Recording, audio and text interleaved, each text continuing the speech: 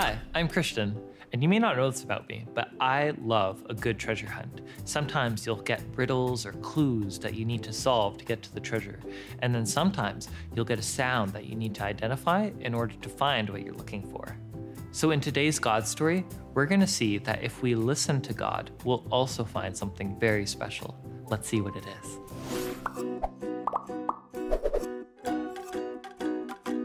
And today, we're going to jump ahead into the future, 700 years to be exact, from when, what's his name? Isaiah. Hi friends, my name is Zulema. One summer, when I was working at camp, my friends and I had the night off, and so we decided to go into town and maybe try and catch a movie. So we actually had no idea what was playing at the theater, and we just decided to choose one. And it was the best movie I have ever seen in my entire life. It made the night with my friends one that I will never, ever forget.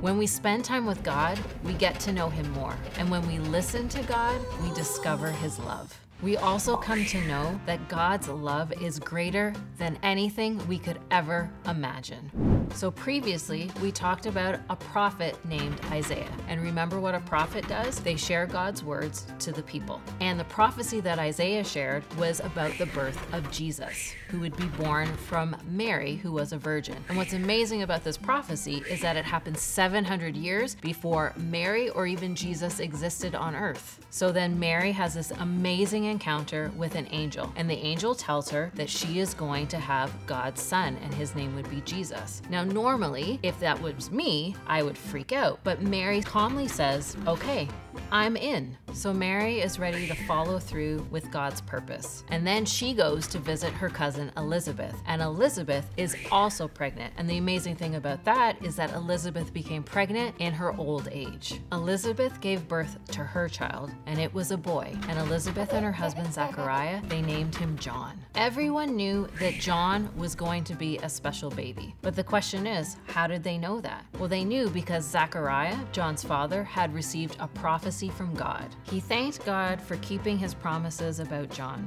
And he said, well, let's just read what he said. And you, my little son, will be called the prophet of the Most High, because you will prepare the way for the Lord. You will tell his people how to find salvation through the forgiveness of their sins. Because of God's tender mercy, the morning light from heaven is about to break upon us, to give light to those who sit in darkness and in the shadow of death, and to guide us to the path of peace. What an amazing thing that God spoke to Zachariah about John. Zachariah said that John would tell his people how to find salvation through the forgiveness of sins. And when John grew up, that's exactly what he did. He pointed people to Jesus in just this way. So after John was born, who would later be known as John the Baptist, there was this rule made by Caesar Augustus, who was the ruler at that time. And he commanded that everybody return to their hometown, or the town that they were born in. So the question is, why did Caesar Augustus demand that everybody go back to their hometown? Well, he did it because he wanted to do a census. And a census is a way to track how many people are living in each country. So Joseph, you know, the guy that was engaged to Mary, he was from a town called Bethlehem that was also called the town of David. And that's where he needed to go. So Mary and Joseph traveled over 100 kilometers. Let's read what happened next. And while they were there, the time came for her baby to be born. She gave birth to her firstborn son. She wrapped him snugly in strips of cloth and laid him in a manger because there was no lodging available for them. So Mary gave birth to Jesus and had to lay him in a manger. And that's a trough, which is literally the place where the animals eat their food. At the same time, just outside of town, God had sent a message to some shepherds. But the angel reassured them.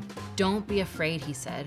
I bring you good news that will bring great joy to all people. The Savior, yes, the Messiah, the Lord, has been born today in Bethlehem, the city of David. And you will recognize him by this sign.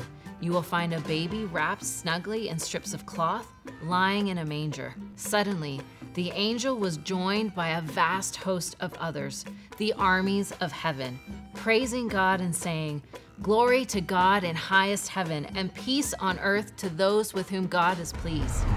Think about that for a minute. It's a host of angels singing praises to God. Can you imagine what that would have been like to see, to experience, to hear?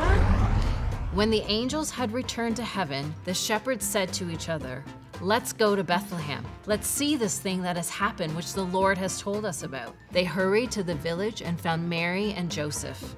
And there was the baby lying in the manger. After seeing him, the shepherds told everyone what had happened and what the angel had said to them about this child. All who heard the shepherd's story were astonished, but Mary kept all these things in her heart and thought about them often. The shepherds went back to their flocks, glorifying and praising God for all they had seen and heard. It was just as the angel had told them.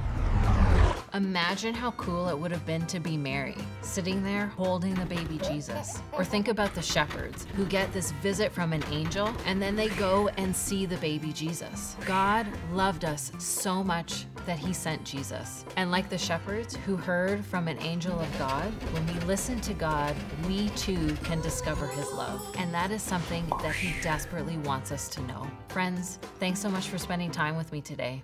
I'll see you later. So the shepherds followed the message that they got from the angels, and they acted on it, and they found Jesus, the Messiah, the rescuer, God's pure love. So let's watch Anna's story to see how she experienced God's love when she desperately needed to hear from him. Watch this.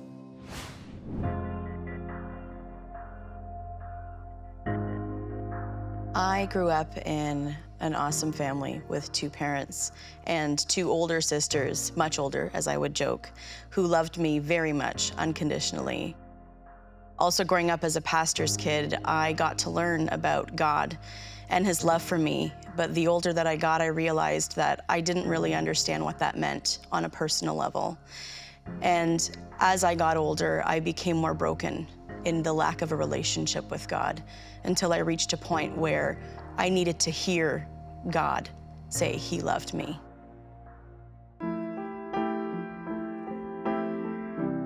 I'm Anna. I absolutely love music. I love vacations in the sun. I am not a winter person. If it could be summer 24 hours, 365 days a year, that would make me a very happy person. My dad was a pastor and a musician. We would love to sit and sing with him, and he had a really cool knack of making each of us feel like we were special and unique. He was everything to us. It sounds silly to say, to put that much into one person, but he was the one that we went to with our problems, and to lose him felt like we were losing a big part of our lives. I felt the loss of a very special relationship. I felt the lack of love in that sense. I think even as a kid, I was always drawn to music.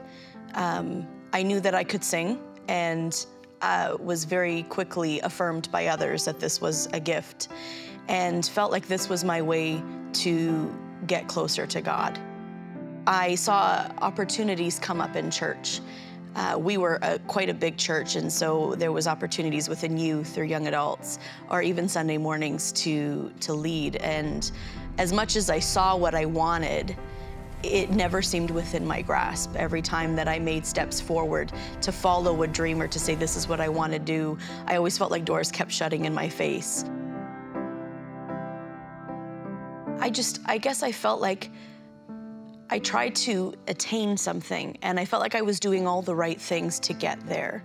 I was a good person. I was a good Christian. I read my Bible. I was extremely involved in all areas. And yet, it didn't matter what box I checked off, it wasn't enough. It felt like it was never enough. And yeah, I got to a place of saying, I can't do this anymore. I am tired of feeling like on the inside, I feel rejected and never good enough. I feel like I'm a hot mess, and yet I'm constantly trying to portray someone to everybody else that's perfect, that has it together, that is good enough. And I got to a place almost like a breaking point where I couldn't take it anymore. And I remember just having a real honest moment with God and saying, I know you're there, but I don't know you. And I almost gave God an ultimatum that night. That feeling of, God, I will give you everything, and I will open my heart up and my life up to who you are, and I will be obedient to listen to you. But in return, I need to know that you love me.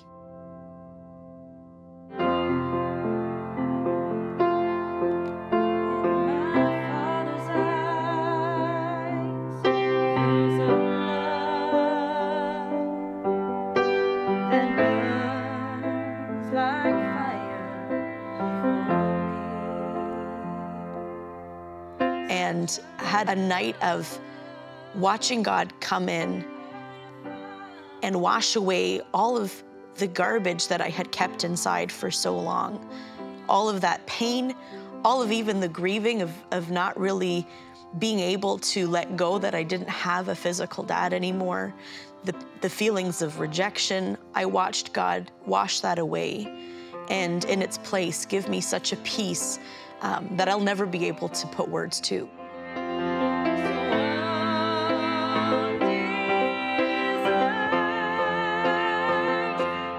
As I was laying there with my eyes closed, I saw a picture of two eyes with fire in them.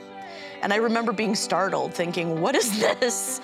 And hearing so clearly for the first time God say to me, this is my love that burns for you. And in that moment, it was the first time I understood what it meant to be his kid. That it wasn't about a checklist of things I needed to do for him. That at the end of the day, my identity wasn't found in being a perfect pastor's daughter or being the best worship leader or even in my singing abilities. At the core of who I was, my identity was found in being his kid. And that's all I needed in that moment. And for the first time, I understood his love. That was the night I finally sat in front of my keyboard and wrote my first song called A Father's Love.